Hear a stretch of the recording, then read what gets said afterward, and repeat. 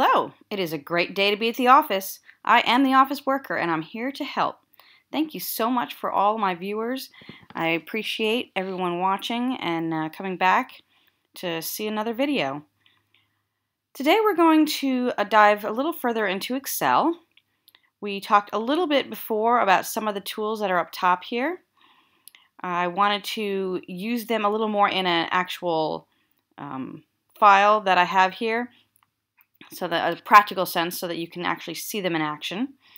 And I also wanted to show you how to take what I have here and turn it into a chart. Now I talked about charts in Word, but I'm now going to talk about charts in Excel. Very similar and yet a little bit different. So what I have here is information for an amusement park.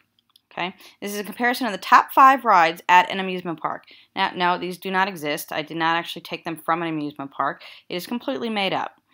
But what it is the number of riders each month that went on each of these top 5 rides. You can tell right here that some of these rides are kind of cut off.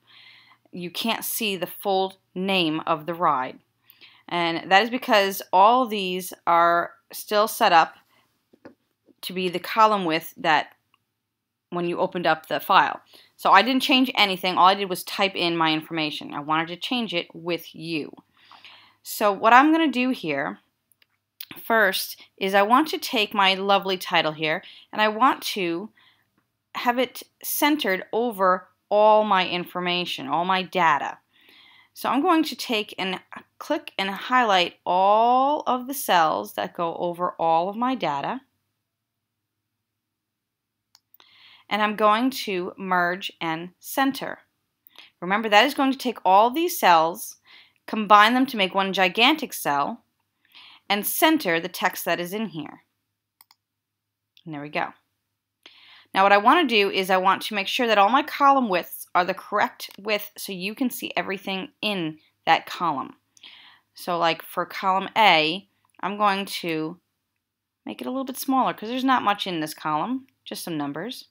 Column B, however, has some long names to it. So I'm going to actually double click so that I can make sure I have everything in there. Remember, double clicking will make the column as wide as the widest or longest piece of data in there. And I think I'll double click for each one. Oh, no, not this one because that one has that other title in there. But each other one I'm going to double click so that.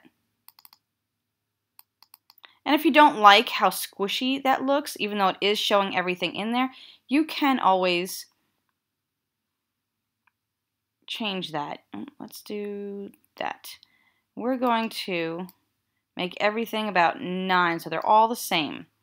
And now it's a little more uniform. Season attendance.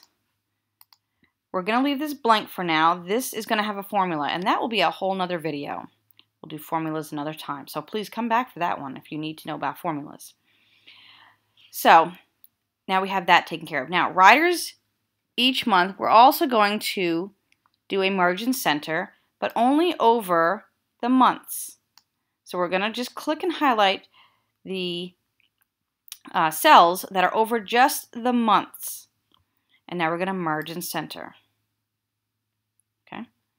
Now, let's change this to be a different,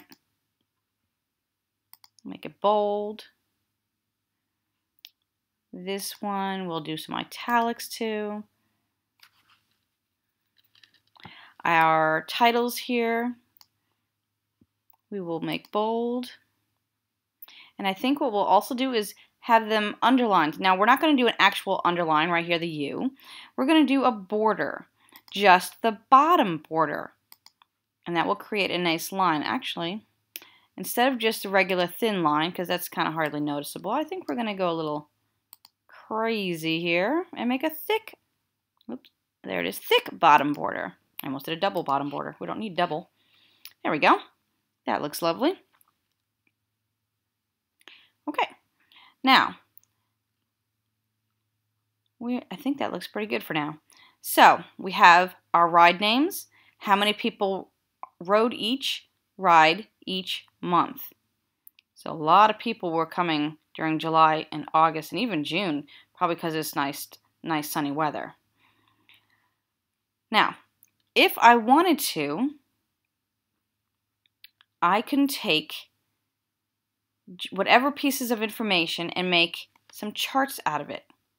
If I want everything in my chart, I can do that as well.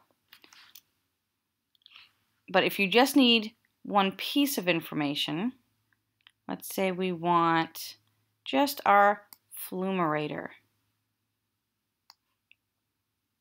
How many people wrote each month just the flumerator? We're going to highlight just that piece of information.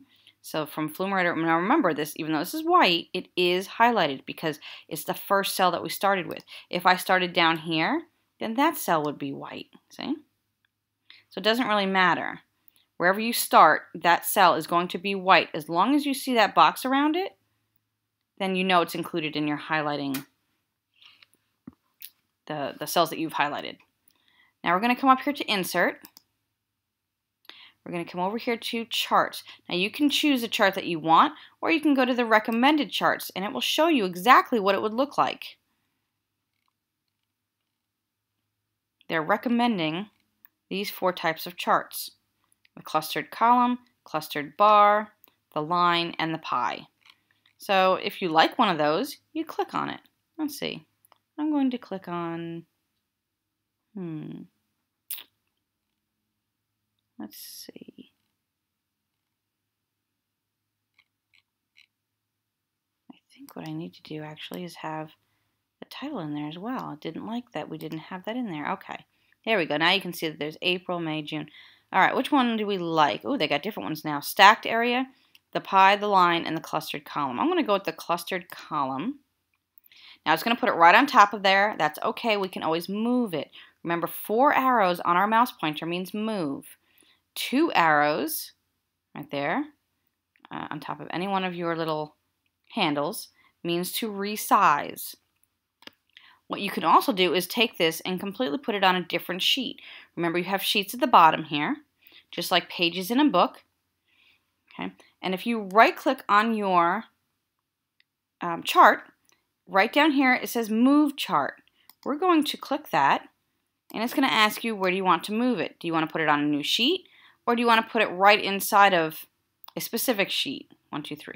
Now, we don't want it on this sheet. We want to put it on its new sheet with its own name, Flumerator. So we'll always know. We can even say chart if you really want to get more specific. Say OK. And now at the bottom here, you will see Flumerator chart. Sheet 1 is still here with our information. It took our chart and it moved it. And here it is. We can change our information by adding some elements. Let's see, titles. Okay, now we can have a title down here. This is the months.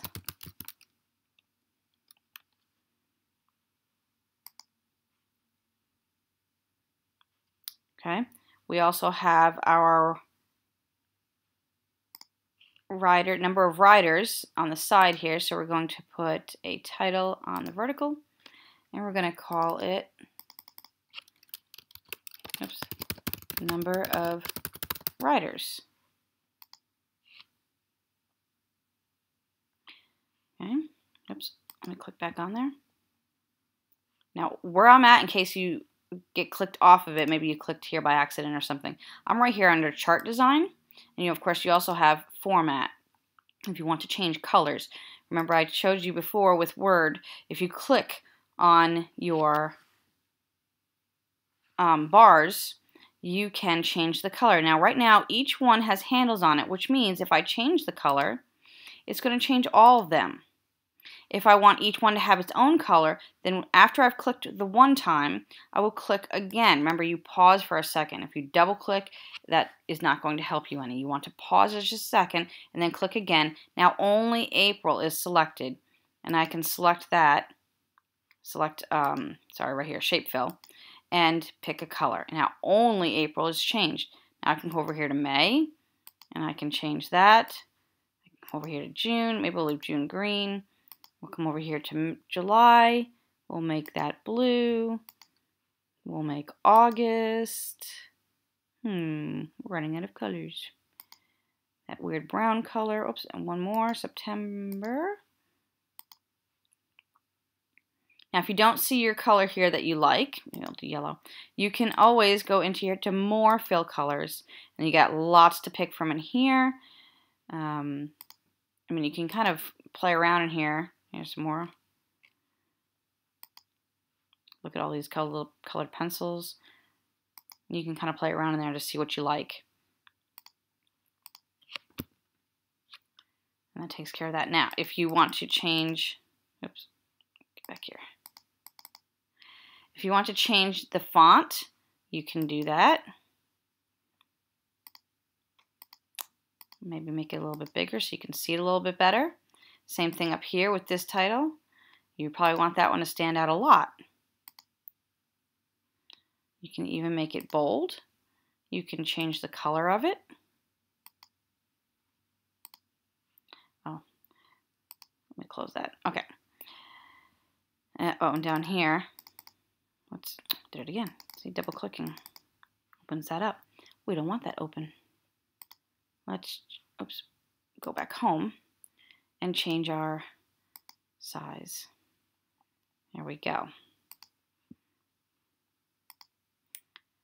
And there's a chart on just the Flumerator. Now let's say we do want a chart on everything. We're going to start with ride name. And we don't need these numbers. That's why I'm not including them. We don't need them in our chart. It's just for this table. We're going to go all the way over to, and if you want, you can do just 1 month. Maybe you want all the rides, but only for 1 month. You would just select it like this. Insert. Let's do this time. And here is just April with all the rides. I'm going to hit my delete key on my keyboard. That gets rid of that. Because I'm going to do all of the rides with all of the months. And this is all the season, the one season. Season attendance is what we're going to work on with the formulas. Not right now. So, once again, I've highlighted. Insert. Come over here. And again, you can pick the one you want, or you can look at what they recommend. They're recommending a line, clustered column, stacked area, stacked column, clustered column. Wow, they got it recommend a lot. Stacked column and cluster bar. So it kind of just depends on what you like. I kind of like the clustered column. Just depends on which one do I want. So this top one here has the months here with all the rides, whereas this one has the rides for each month. I kind of like that one. I'm going to click that one. Once again, it comes on top of our table, our data, but we don't want it there. So we're going to right click. We're going to move. We're going to put it in its own sheet called, let's see, we're going to call it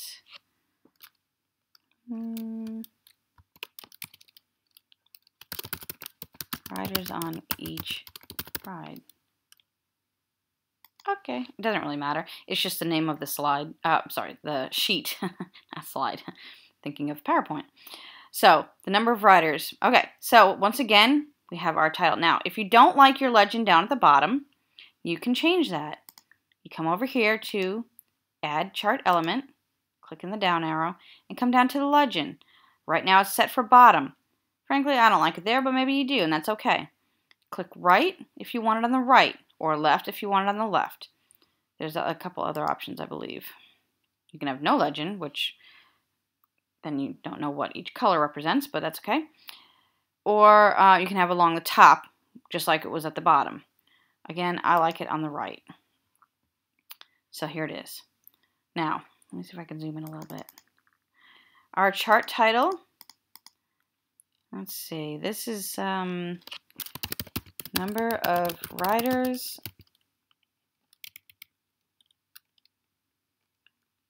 that sounds probably good. We'll just stay there.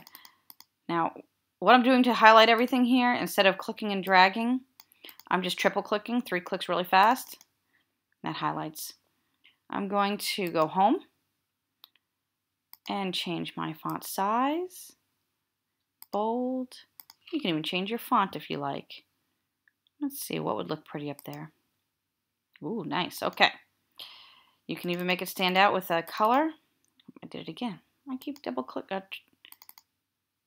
in the wrong place. It's okay.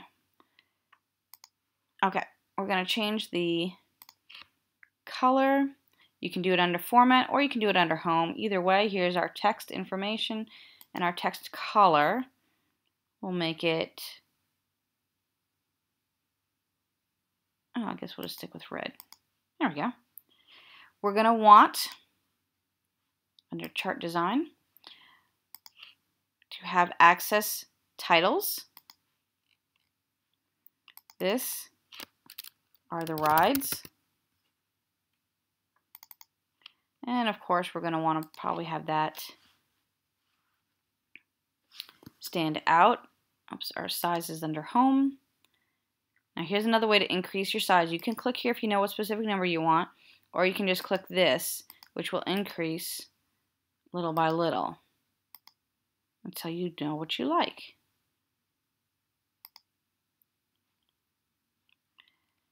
Now, of course, once again, if you see 4 arrows, you can move. So if I want to move down just a little bit, so it's not squishing, I could do that. Chart design. Let's add our vertical, which is the number of riders. We're going to make that one red as well. There we go. That looks lovely. And of course you can do the same thing over here with your legend. If you click once on it, you can change your font size to make it a little bit bigger. You can change the color of the text. Now, I don't like doing that because it kind of makes them all be the same, and then you got to really look at the little boxes here to see what color is what. So I'm going to go back, leave it black. Looks nice like that. You can change the color of each one of these. Now, if you click on one, it selects all of the same color. So all my greens have been selected. If I don't like this being green, which is for June, I can change that under format, my shape fill, because this is a shape, and I can change it to something else. Maybe I want it to be, red. Now I'm going to change this red to be yellow. Okay. And that's just how you do each one. You just click on it. Now you could click again and have just this individual one to change that. I don't know why you would do that, because you really want all the same months data to be the same color for this particular thing. But you can change each individual if you want. I can zoom back out so you can see this whole thing again. There it is. And on sheet 1 is still our information. So that is charts in Excel.